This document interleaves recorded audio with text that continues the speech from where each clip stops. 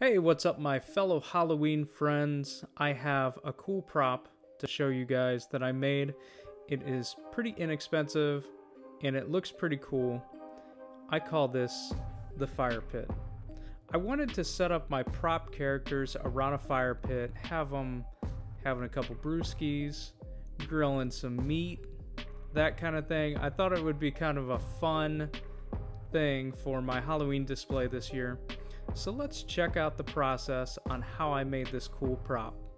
This is just a bucket that I had sitting around, and I figured, man, this would make a perfect cauldron. I don't really use it for anything. It's got a hole in the bottom. Let's get to work. All I'm really doing is taking some scrap wood to fill the opening of what is going to be the fire pit and make a base for the fire.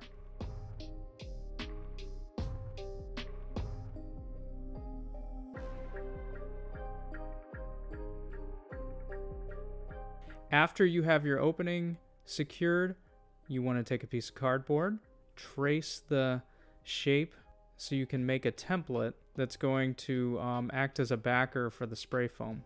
Be sure you have a nice secure surface to cut out your cardboard, and I'm just going to secure this cardboard with a couple screws.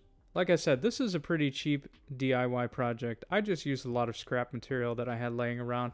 Really, the only thing that I bought was a $10 flashing light strand from Walmart and a $2.75 can of spray foam.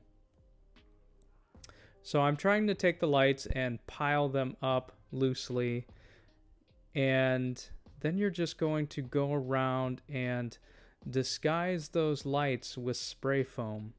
Spray foam is kind of fun to use, but I would suggest you wear some latex gloves. I did not, because I'm a ding-dong. I did not wear my latex gloves.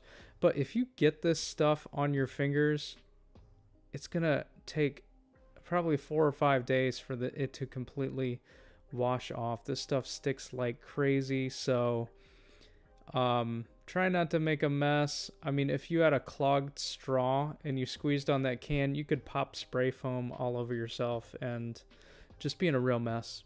But spray foam, when it works right, is pretty fun to use. See, it doesn't matter if you cover up the lights here because they're going to shine through the spray foam. So as you can see, the spray foam is all dried up. It probably takes about an hour for it to be real nice and firm. And then we're going to go over it with some spray paint. So I'm starting off with black. And yes, I'm being safe and I'm wearing a respirator. I would suggest you do that if you're painting indoors. It's a good idea. Going over it with the black spray paint. Now it's time to break out the red spray paint and go over and add some highlights. So when the lights shine through this, it's going to make them shine nice and red, which is what we want. But let's light it up and see what we got. Because I'm using some flashing lights, it looks like the coals are flickering. I love it. So there you have it. Makes an amazing Halloween prop. My dudes there are enjoying it. So go ahead and try this out for yourself. Thank you for watching. Be sure to like, comment, subscribe. Happy Halloween.